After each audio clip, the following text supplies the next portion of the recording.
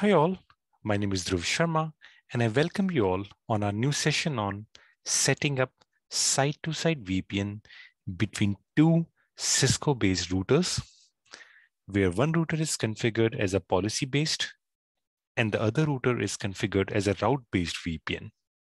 And we're going to test if we can configure VPN between the two configured routers. On that note, let's jump in. Well, there was a huge demand raised over the LinkedIn and over the YouTube, where to test if we can configure two routers, where one router is configured as a policy-based, another router is configured as a route-based. Can both routers form a site-to-site Ipsec VPN connectivity or not? So to answer that question, so I tried to set up a lab and I tested that functionality to check if we can configure them or not. To test it, I built a very simple lab in my personal lab environment where I had two routers. The router one is a Cisco iOS router that has a IP address of 10.10.10.10 on gig 0/0, and router R2 that has an IP address 10.10.10.11. And both routers have their internal interfaces 11.11.11.1. That's a loopback interface. And R2 has another interface, which is a loopback, which is 12.12.12.1. So setup is absolutely very simple. And R1 and R2 can ping each other over that 10.10 and 10.11 interface. But we want 11.11.11.1 and 12.12.12.1 to connect each other over the Ipsec VPN tunnel. So before we started our setup, we have configured both R1 and R2 with a very basic configuration, which is the configuring both routers with an IP address. So R1 is configured as mentioned in my topology. R1 is configured with 10.10.10, which is kind of internet facing, and 11.11.11.1 is an local LAN IP address, which is configured on the loopback. So the local LAN IP address is represented by this IP address. Well, configuration remains pretty simple. So I think we have just configured, use these CLI commands to get to the initial pre-config state. Similarly, R2 is configured with the 10.10.11 IP and the loopback of 12.12.12.1 IP. And that's the pre-config for R2. Nothing fancy. Now we're going to configure our both routers, where we're going to configure R1 as a route-based VPN, and we're going to configure R2 as a policy-based VPN. So in this session, I will not be explaining you about what is route-based VPN or what is the difference between a route-based VPN and a policy-based VPN. So there are already enough YouTube videos or enough Cisco documentation online, which you guys can refer. But in case you have any questions, you can definitely post some comments and I will be reverting back to them. And I'm happy to set up a separate video where I can explain you the technical topics. Well, it's a phase one parameter, what we have defined. That's a peer address for R1. That's a transform set, Ipsec profile,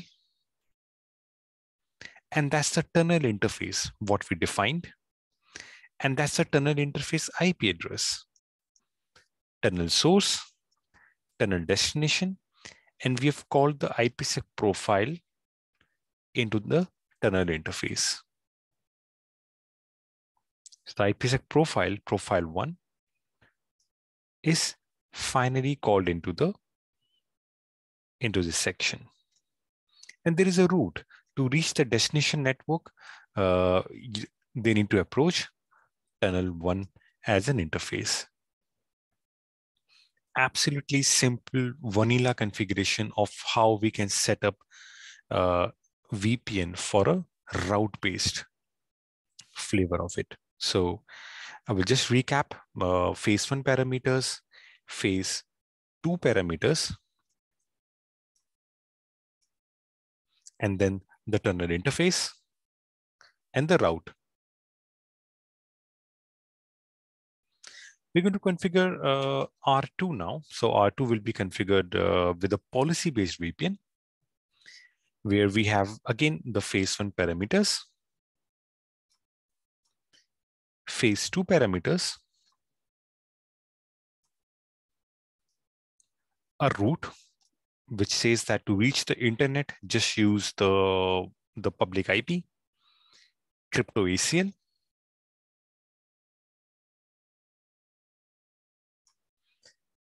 and we mapped the crypto map over to the external interface. So this is the crypto ACL, which we typically use in a policy-based VPN, and crypto ACL has been mapped to the crypto maps. Crypto map is Barbie 20, and we have attached the crypto map over to the interface. Now, finally, after we do the configuration, we did some verification. So after the verification, you can see that the tunnel interface is up. And for R1, which is configured with the route-based VPN, R2, which is configured with the policy-based VPN, we didn't configure any tunnel interface. So we also verified on both R1 and R2, the phase 1 ICKMP is up, and R2 for both of the routers. And for phase 2, we can see that crypto IPsec essays are also up. When we try to connect both LAN side, like which I mean we try to ping the loopback IP addresses over the IPsec VPN tunnel, it worked. So these are the verification what we performed to confirm that yes, this connectivity is working. You can always get more information about it. All these configuration commands which I've used in this slides, you can access this slide from the description of this video, or you can access the configuration from the blog. Lots of information about what is difference between policy-based VPN and route-based VPN. There are lots, as I mentioned, there are lots of blogs and content. You can access it over the internet.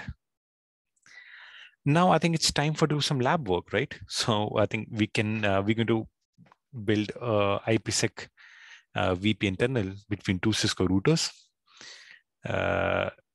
which is one will be configured with policy-based, and other as a route-based VPN. So let's crack on. So this is my setup where R1 and R2 routers are connected. Right now they are like very brand new routers. So I just switched them on. So we're going to do some fresh labs on it. So it's a brand new, freshly configured router.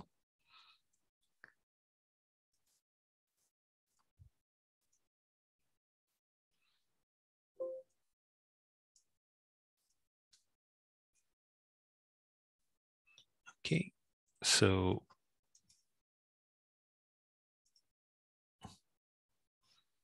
we're going to wait for the router to completely boot up.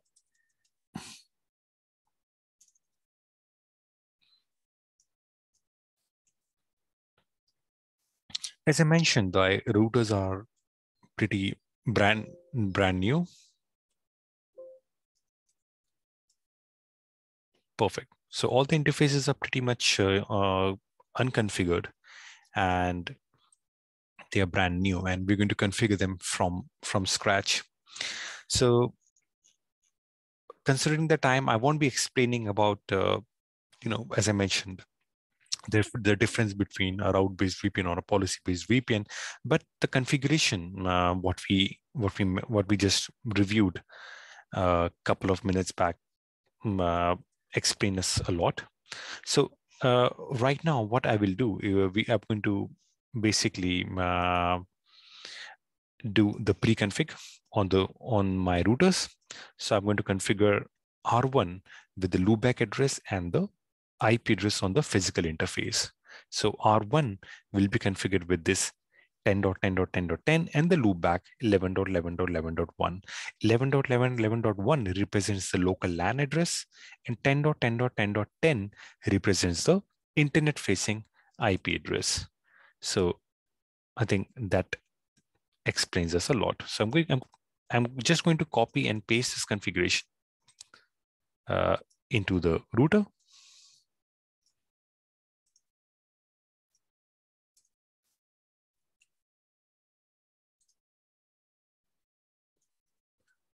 Perfect. And similarly, I'm going to go back on my R2 and paste the configuration, which is just nothing but just configuring the IP address. So R2 is configured with 10.10.10.11. So I'm going to just paste this configuration into R2.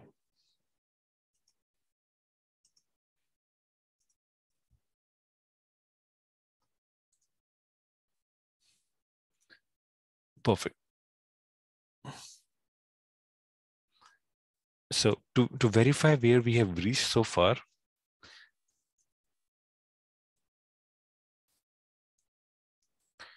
so both interfaces, both routers are configured with their pre-config now, where R1 is configured with the interfaces 10.10.10.10, and R2 is configured with 10.10.10.11. Simple, isn't it? So now we'll configure both R1 and R2 with Ipsec configuration, and that's why we are here today. So we go back to our slides, and I will pretty much paste the phase 1 and phase 2 configuration.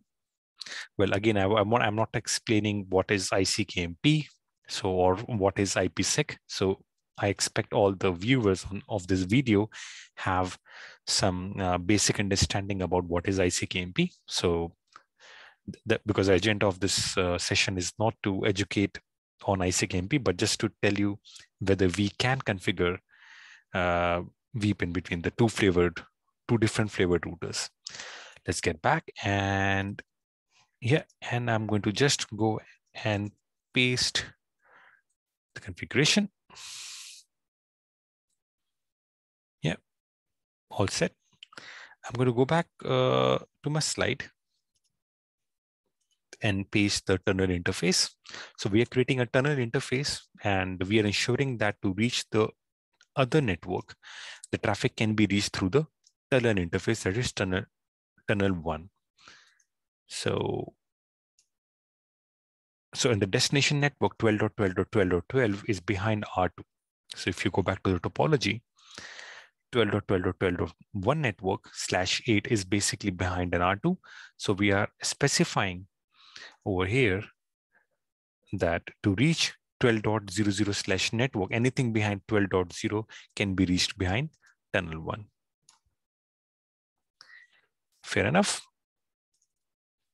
We go back and configure our tunnel interface.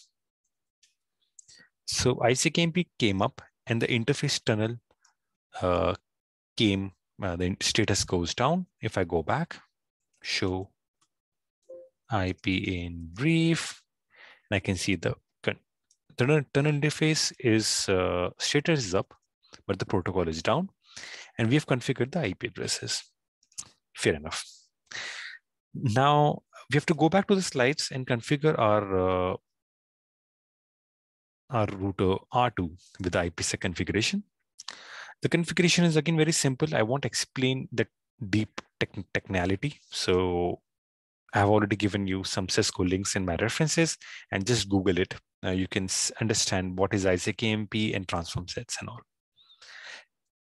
All right, I'm going to copy and paste my configuration on my R2.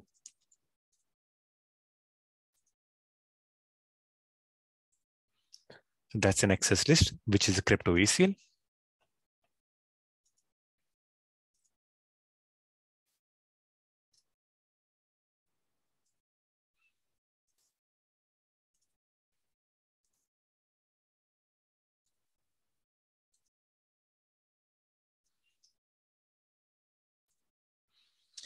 Finally, ISAK-AMP SA is up now. So I will come out from the config mode, show crypto ISAK-AMP SA. Yeah, fine. So for show IP in brief, the tunnel interface is still down because we haven't initiated the interesting traffic. So now what I will do from the R2, I will try to ping 11.11.11.1 from source loopback 1. The first packet, it failed, and then the 4th packet was successful. And immediately on the R1 side, the tunnel interface status has changed. Now let's verify the show in brief. Yes. So now we can verify that the tunnel interface did came up. So to further verify from R1, I will try to ping 12.12.12.1 source. I think before that, let's verify the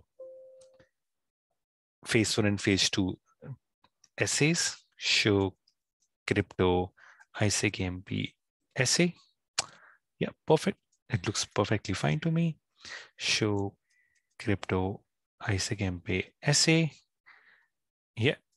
Show crypto IPsec essay. 4 packets. If you remember, the first packet was dropped because the VPN was setting up 1, 2, 3, and 4. So we can see that the 4 packets are indeed successful. It shows that the traffic is going through the VPN tunnel.